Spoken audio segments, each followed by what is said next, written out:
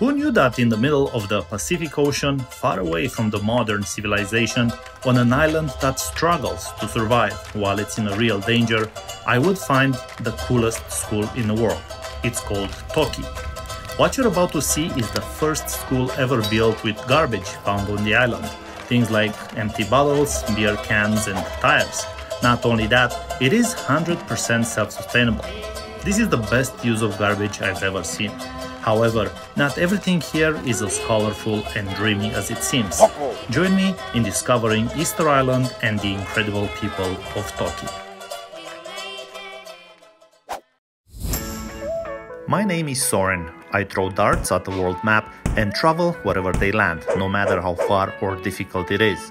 Besides traveling with me, I invite you to do whatever you love before it's too late and live a life with no regrets. My passion is travel by dart.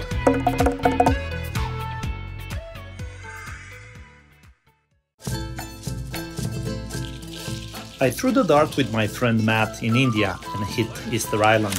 We came here, did a lot of cool and fun stuff, but travel by dart is more than just that. It's about diving deep into the local cultures and showing you things that you can't find on Google, even if we have to go get them in the back of a pickup truck. Buckle up, because it's gonna be some one bumpy ride. When we first hit Easter Island with the dart, we started thinking in our minds, what can we do to help the people of the land? And for us, I think telling the story of the local Rapa Nui people was everything and more that they asked for. I mean, these people were so wrapped up about telling their story properly because they're misunderstood. And I feel like we did a really good job of uncovering it and hopefully releasing it to the world. And our starting point for this trip was Toki Music School. Enrique Ika and Mahani Tave. Two locals who are authentic locals to Rapa Nui. This is like a kind of a local powerhouse duo that's doing a lot of great things for their island. They love their people, they're extremely passionate and well connected. Today in Rapa Nui we are maybe 3,000 Rapa Nui. We are in extinction, our heritage, our people. We have dreams. We want to make Rapa Nui all 100% sustainable. The first movement is the music school. Along the way, we met a lot of people that are related to the school. Every single one took us around. Every single one gave us different kinds of points of view. So what's this wonder school made out of garbage? We grabbed some food, our friend Mario, and jumped into our limo. We're in the back of a truck, cruising to Rapa Nui today with our friend Mario, who wears many hats. He's a musician, he works at the museum here, He's one of the founders of the Toki school, so we're gonna go to the school right now, but we prefer to actually do it like the Rapa Nui people do. While in the back of a truck. Yeah. Matthew's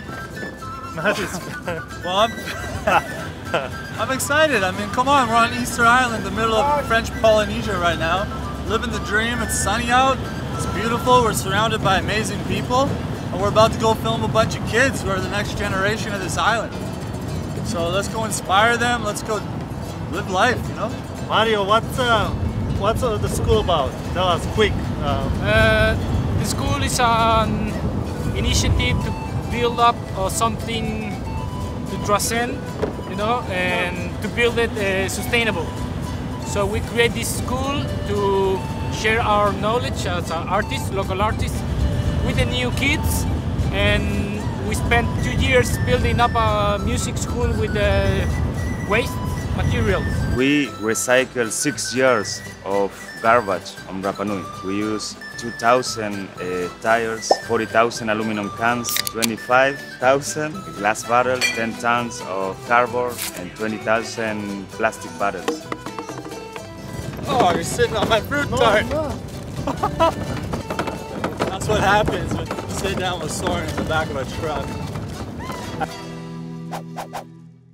Now we are at the Toki school.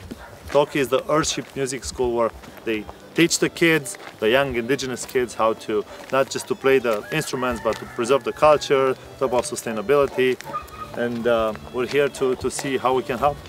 Yeah, now these guys are absolute advocates for creating a better place for the island, preserving the local culture, and giving the kids a real place and a sense of respect for who they are and where they came from.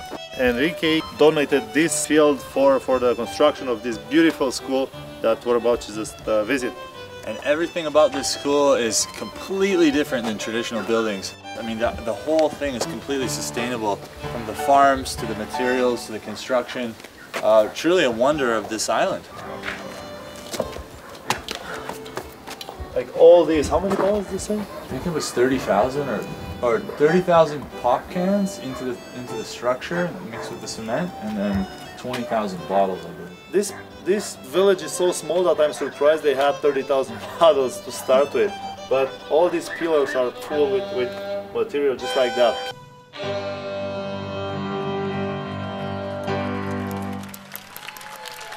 The name of our NGO, Toki. Toki, it's a little piece of rock. And this rock starts the old heritage and culture of Rapa Nui. With this rock, start building the Moai and all ethnologies of Rapa Nui.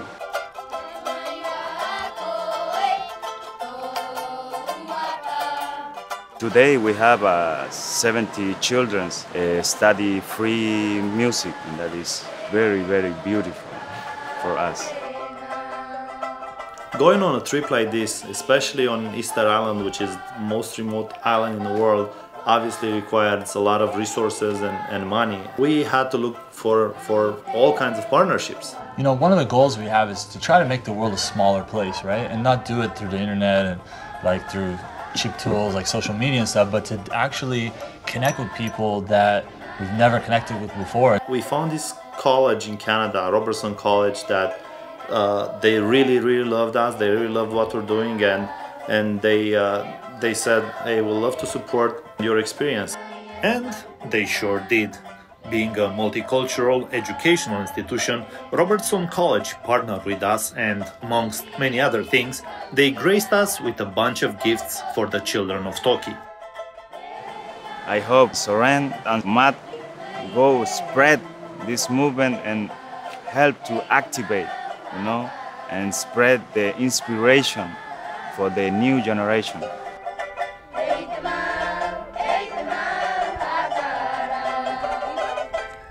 So we like this school so much, and the kids are so amazing that we brought also something for them, these beautiful backpacks for them to wear. We only have two, but we gotta give them to the school to decide what they want to do with them.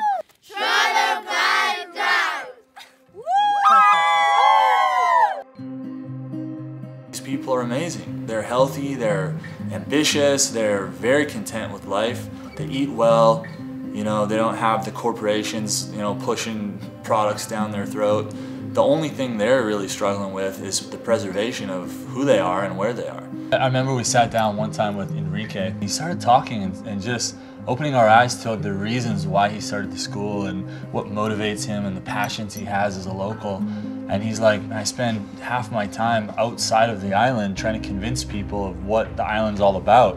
Like people fishing in uncharted territories, taking our money, changing our livelihood, the way that they charge taxes and issue money in certain ways to the island, that the island kind of feels like being overshadowed and overlooked. Like their identity is just a souvenir in a shop. It's not a reality of life. Like they're trying to preserve their culture. They're trying to show who they are, but also stay who they are. And the more and more people come, the harder it is to do that. And Enrique is a great leader of the island. Everybody knows who he is.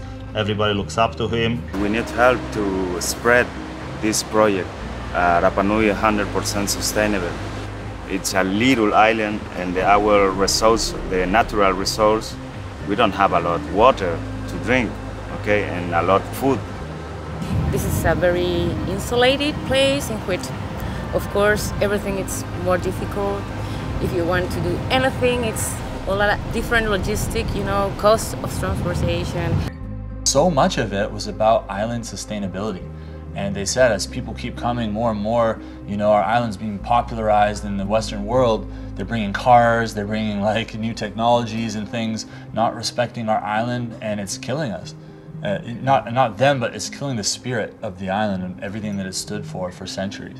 Today we use diesel generator for produce our energy. We use about 20,000 liters of diesel per day, and that is a lot. We have 3,000 cars on Rapa Nui, and that is a lot problem too. We don't have a lot medicine or equipment to take care of our people. You have to survive in Rapa Nui, okay? Everybody does a lot of things on the island. They have different little jobs. Yeah. They all contribute for one big goal.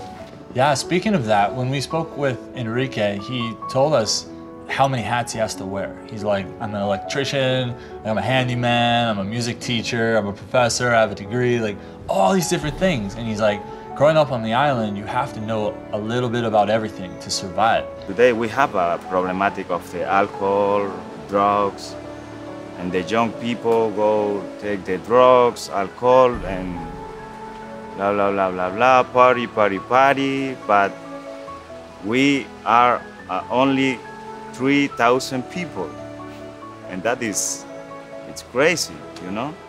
They want to protect the culture and preserve it at the same time, especially the language. A lot of country want to help to Rapa Nui, but I don't know where the help of the country going, you know? But it's not here in Rapa Nui. They come to the government of Chile, and the government of Chile abracadabra, and then we don't see anything. This movement, they have to start from Rapa Nui, from the new generation. We need to remember we come from. Our ancestors say, hey, you have to take care of your land. Hoko. So our purpose is in every episode of Travel by Dart, we throw a dart at the world map, we go wherever it lands, and we try to help the land or the people. And in this episode, we committed to support Toki Music School, and Enrique Ica here with us. Well, hopefully you will accept our small token of appreciation on behalf of Travel by Dart. Thank you so much. Enrique has done an astronomical amount of change for this island, for the local people, and preserving the culture. We sincerely want to thank you for everything you've inspired us, and you really made the world a smaller place.